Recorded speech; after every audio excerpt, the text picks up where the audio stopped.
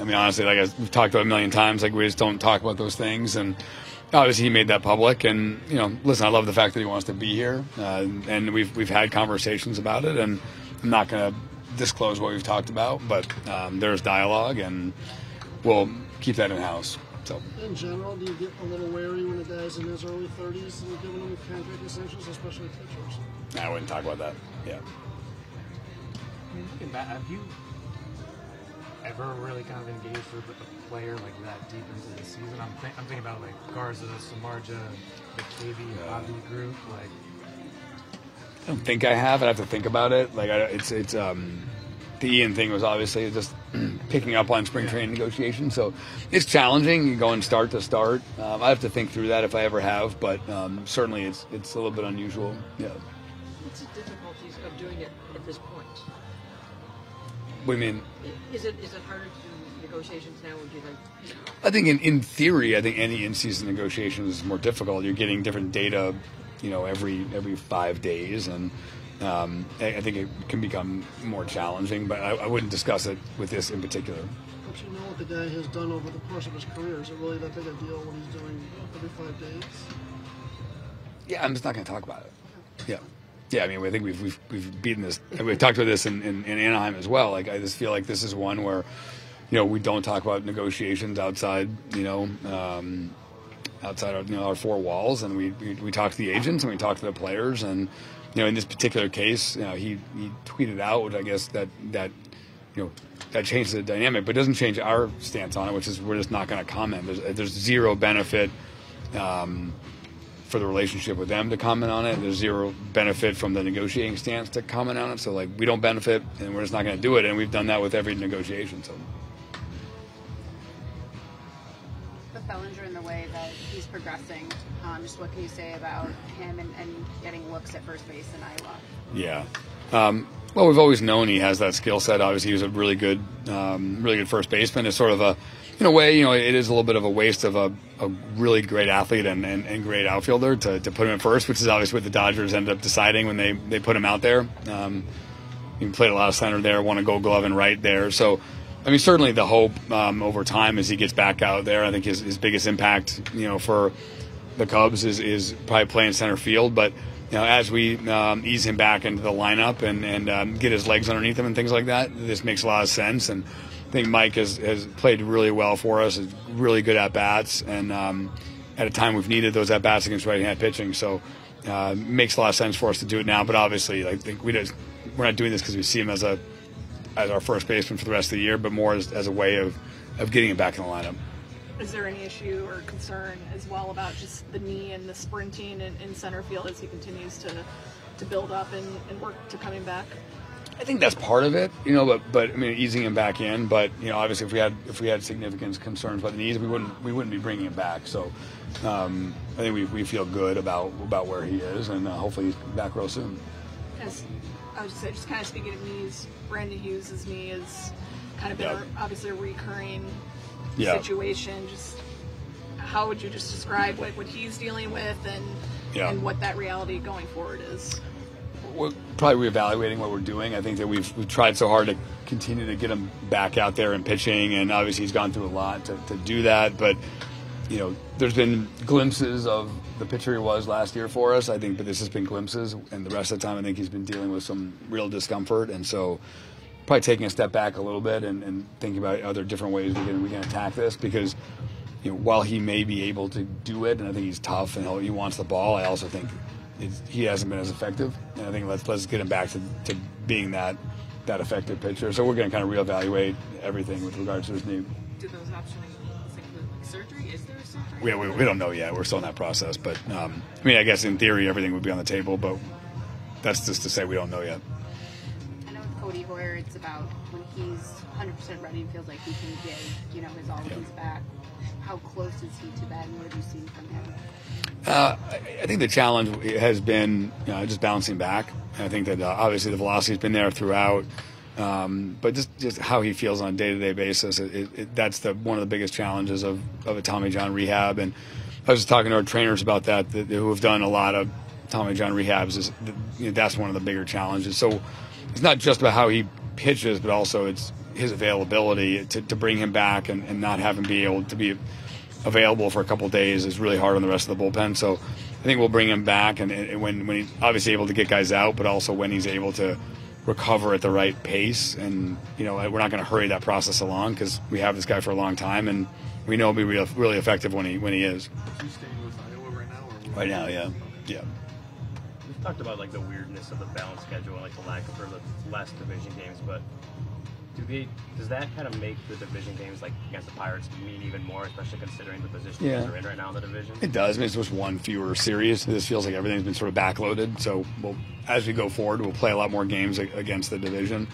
It feels like the games are more crammed in, I guess. Maybe looking at the schedule, like I know we play these guys 6 games in a week, and then the Cardinals, I think at the end of July, we play them like I think it's like 8 times in a really condensed area. So I'm enjoying it. I think that seeing all these other teams is just good for baseball in general, and I think it's good for competition overall. So I'm in favor of it. We're still getting used to it, but I do think it's only one fewer series than we had before. Is it weird just to think about, like, what are you guys, 8 or 9 games back? I don't know, whatever it was. But like that, but you're still in the way this division is set up. How do you kind of think about those two things? Like, in fact, anyone could win this division. Yeah. So yes, I think there's certainly it's probably rare to be at a point where like you would say that about a division in the middle of June where like I think anyone can still win it, but no one is pulled away, or even pulled away from 500. And I think that's one of the challenges of evaluating your team is that you're evaluating where you are in the standings, but you're also evaluating like how you're performing, and some of that is component numbers, but some of that is like where you are in relation to 500 as well. So I think all of those things are going to be are a factor going forward. But it is unusual. This division, there's a lot of young talent in this division. I think that this division is going to be really strong going forward. But obviously, right now in 2023, no one's really gotten very far away from 500 at all. I think these guys are 3 over and they're in first. And so that's certainly unusual in the middle of June. How does that? I guess like you said, as the month goes on, the next month goes on, you have to make decisions about where you're going. What's more important, do you think? Setting up for the future? Well, I think we have a ways to go. I mean, we have 6 full weeks really, to get to the end of July. There's a lot happens in that time. I think we've only played 10 weeks so far. So we have 6 more to play to get a feel for where we are, and I think we have to evaluate all of that. But yeah, it does. I mean, obviously, given where we are in relation to 500, I think in a normal season we would be looking at a much steeper climb than we are right now, and obviously that's a fortunate thing. Right now, just days, you're going to be going to London. How does it impact the team can do? Do you like it? What's your thoughts on it? Yeah, it's fun. I mean, are there inconveniences and challenges from a baseball standpoint with travel and days off and all those things? Yeah, of course. But, I mean, it's a pretty cool thing to be able to do. I think that the players will have a blast. I think we'll have a really good time. And it's good for the league, And everyone I've talked to that did the trip, and was it 19, I think it was, really enjoyed it. They said everything was first class and everything was a really good baseball and personal experience. And so, yeah, I'm looking forward to it. I think the players are looking forward to it, and any inconveniences or whatever those things might be, I think they're just you just have to brush those aside and realize the totality of what we're going to experience is pretty awesome. Last year you were in Iowa, now you're going to London. Big difference. Yeah, big difference. Yeah, might be easier to get to London, but yeah. We were talking to Jameson yesterday. You referred to that Philly start as rock bottom for him. It felt like rock bottom. What's it been like the last few to see him trending back towards the version of him that you can be? Yeah, I definitely feel like he's trending in the right direction, and I think I felt like that road trip for him, that the game in Houston and then the game in Philly. Obviously, he was really struggling, and you could see him searching on the mound, from in his body language. And I feel like we've seen a lot more confident guy, and hopefully he can keep building off of that. And I still think he's on the ascent, and I think that's a good thing for us. With Kyle, you guys have talked so much about getting back to being Kyle. Yeah. Is that like watching? Yeah, it was so fun. I wish I'd been there. It was so fun to watch, and I found myself rooting so hard for him to get it, because I think it's so hard for a contact pitcher to have a chance at that. And then obviously just it would have been such a wonderful thing, given the how hard he had to rehab and come back from it. But no, I've said it a million times. He's as good a teammate as I've been around, and as good a competitor as I've been around in my career. And you want people like that to succeed. And I think you kind of watch that game with a smile on your face, knowing that he was in control. I think we've seen that guy pitch a lot of times in the past where you kind of get to that place in the middle innings where you're like, all right, this is he's controlling their bat speed, the weak contact over and over, and it was fun to watch again. Hopefully we see a lot more of that. What are your thoughts on Morel at this point? It seems like he's super hot to start last year and then kind of cooled off, and super hot to start this year after he was in Iowa. Just cooled off. Yeah, I mean, I know his strikeout rate has been pretty good over the last five or so outings, and hopefully he can stabilize that a bit. It's a game of adjustments. Last year he started out hot, and then the season ended. Who knows where he would have gone from there, but that's the hope, right? He started out hot, carrying on what he did in Iowa. Obviously, he struggled for a bit, and the hope would be that like he makes that adjustment back. I think that's the challenge of this league, is like the pitchers are going to adjust to you, or hitters are going to adjust to you, whoever side you're on, and you have to be able to take that next step and be able to adjust back. And hopefully, we're seeing the start of that right now. Down in Iowa, Ben Brown had a really good outing today. He's pitched really well. I'm just curious, what you've seen from him. Yeah, it was good to see him have a great outing today. He's been really good all year. He's had a couple bad outings, but like the totality of the however 11, 12 starts he's made has been really excellent. Strikeout rate has been phenomenal, and we love getting to know him in spring training a little bit after the trade last year, and I feel like he's a real competitor. I think he knows his future is in the big leagues, and it's nice to see a guy with that kind of confidence and conviction. And there's no doubt he's going to help this organization a lot. Where do you guys kind of stand on his place in the near-term plans, I guess? I'm not going to comment on that. Yeah. What can you say about Brennan Davis and just the way he's trying to recover and how he's doing now? I don't know where he's at. I'm assuming he's 100% as close as he is, but obviously the performance. Yeah, over the next few days we'll probably have some more news on that. I mean, he's seeing doctors, and just trying to get to the bottom of he hasn't, he's been out there. He obviously hasn't been impacting the ball the same way he did. The power hasn't been there, and just trying to get to the bottom of it, because we've seen him when he's right and how impactful he can be. That's not where he is right now, and we just need to get to the bottom of what is ailing him physically and what we can do about it. Are there concerns that there's back related stuff? It's not back related. Okay. Yeah. One more on Kyle Hendricks. Yeah. In hindsight, when you guys shut him down, your capsular tail, what was the level of concern that maybe wouldn't come back, or wouldn't have days like you did in San Francisco? Yeah, it was a real level of concern. Whenever you hear shoulder and things like that, you have significant concern, and I feel like we approached it with his rehab with a real level of caution, and I think he did as well, where we took our time. We sort of probably took a slower path than we could have to make sure he came back healthy. And then even in spring training, we had the discussion of let's work on upping your velocity, even though you're not going to be throwing 94. The separation from his fastball and his changeup is a significant part of what makes him good. And we took a little bit more time than we probably could have in spring training and early season, and I feel like that looks like it's paying off. But the slowness of the rehab and the care that we took, I think it was in part because of the level of concern, and I'm just thrilled for him that he's back and feeling good.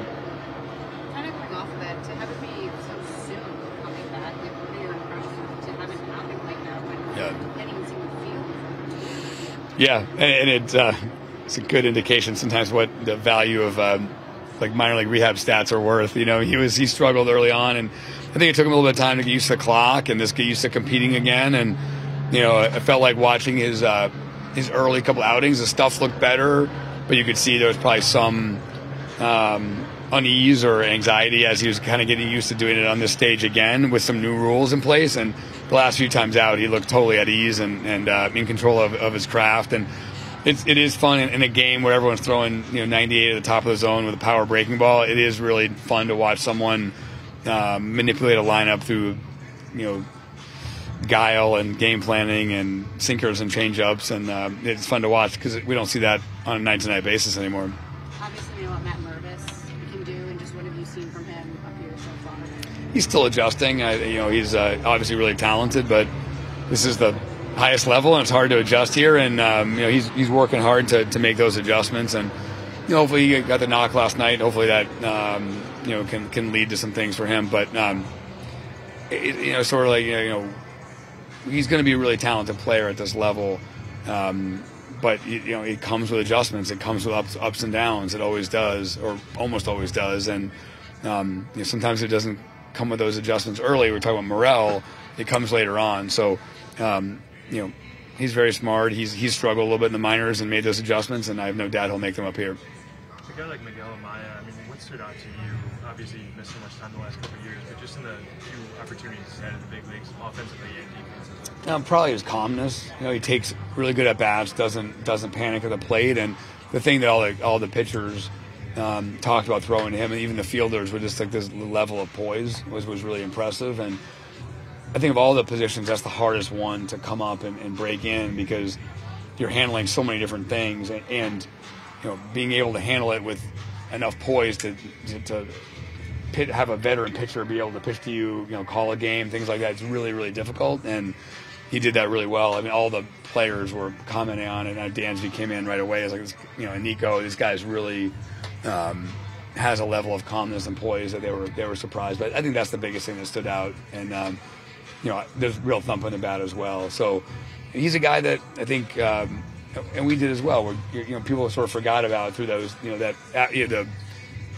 at the alt-site and he was so good in 2020, but then 21 and 22 was sort of lost seasons for him where, he had, the Tommy John and the Lisfranc injury. And, I think he's reminding people of why he was a top prospect now. How hard Wisniewski works and the fact that the issue's been very specific. It's getting left-handed. Yeah. How much does it help when it's one area that you can hone in on? We saw with Adler that was an issue. He was able to kind of Yeah, that's a good one, right? Like Adler's has handled lefties well this year, and he's made those adjustments. I thought Wes, did a pretty good job against those guys last year in the big leagues, and he'll make that adjustment. Obviously, I think he's shown flashes this year of being really, really good. I thought the game in Tampa, he came out of the bullpen, he threw great in that game. But obviously he's had some games where he struggled with the long ball and struggled with lefties, and he'll figure it out. It's last year he pitched great. The team's probably made some adjustments to him, and he probably needs to adjust back.